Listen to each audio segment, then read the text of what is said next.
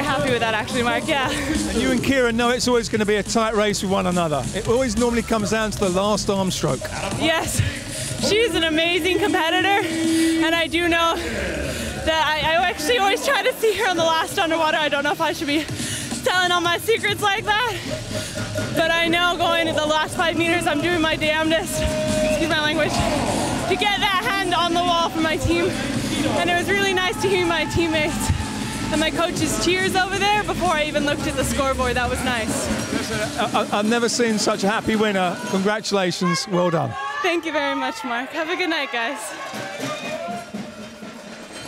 Well, the night's just starting for her room. She's got the backstroke skins. And folks, man, is it going to be so much fun to watch backstroke skins on the women's side and on the men's side. And here is Ryan Murphy, Olympic champion, Rylov and Guido, LA, London, and Energy, all three with a huge star that can win and snatch a whole lot of points in this men's 100 backstroke. 35,000 total rating here.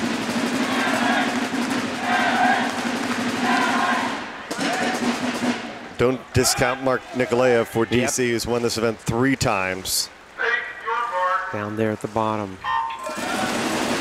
And this was similar to yesterday, top and bottom in the medley relay. Murph won it with a 49.6, but Nikolaev was right behind him at 49.7.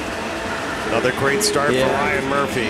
It's becoming ordinary now for him to be under .50. He's .49.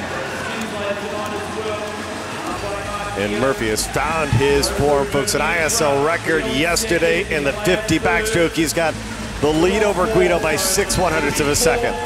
Boy, it is tight though, top and bottom again. Nikolaev is right there. Murphy, I don't know, those two are right into the wall together, and then you've got Guido in the middle. Murphy trying to hold on. Nikolaev's kicked it into gear, but it looks like Murphy's trying to answer back. Nikolaev! DC Trident getting it done. Oh, Nikolaev. That's the first win of this playoff match for DC.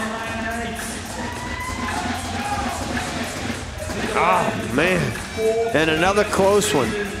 18/100ths of a second right there. And you know, Ryan Murphy is not going to be happy about that. And could he be taking a little bit off, saving it for that skins at the end?